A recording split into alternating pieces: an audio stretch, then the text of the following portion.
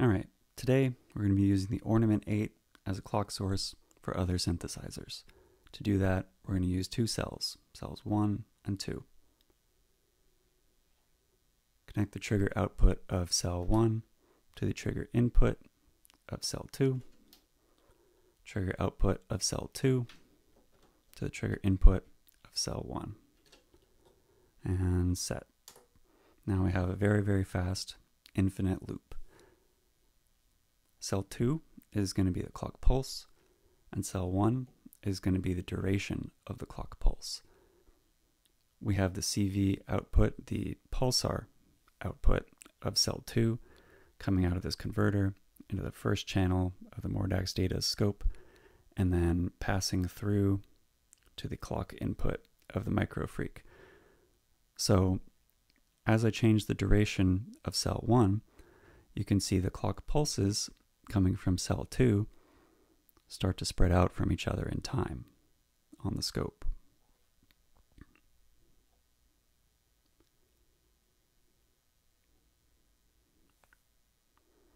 Let's get our arpeggiator going on the synthesizer.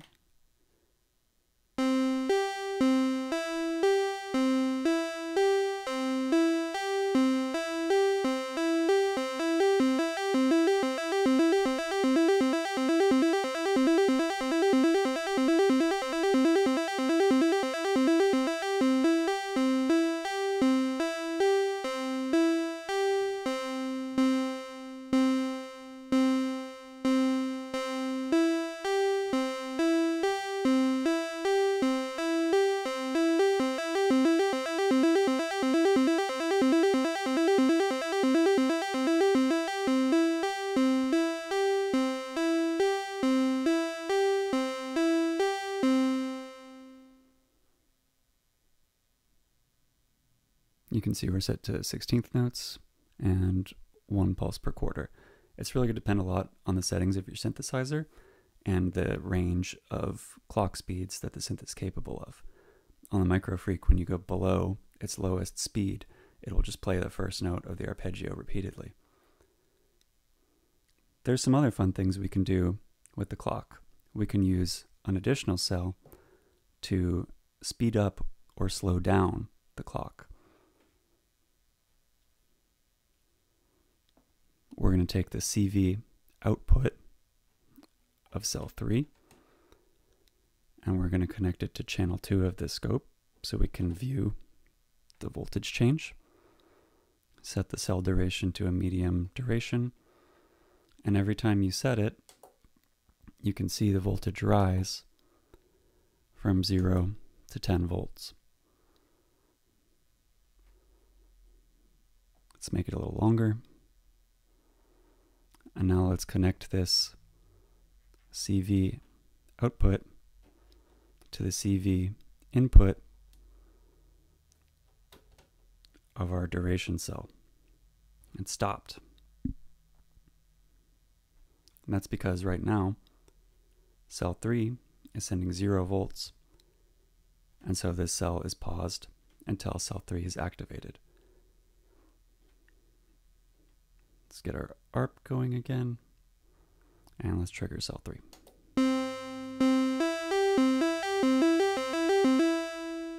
little longer.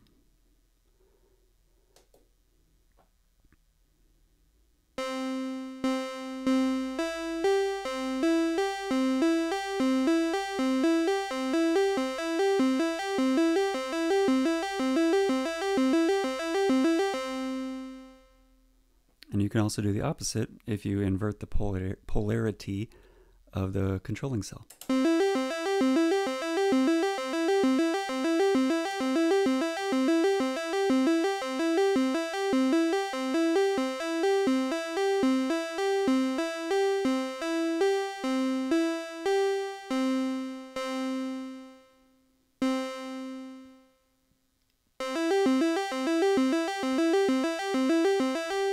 So this technique can be lots of fun. If you have a sequence going with most of the ornament and you want to dedicate a bit of it to be a clock, then you can use the CV outputs of the other cells to create sort of a dynamically changing clock.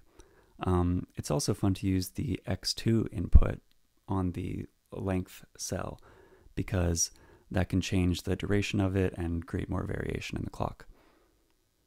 Hope you enjoy this technique. Hope you find it useful. Thanks for watching.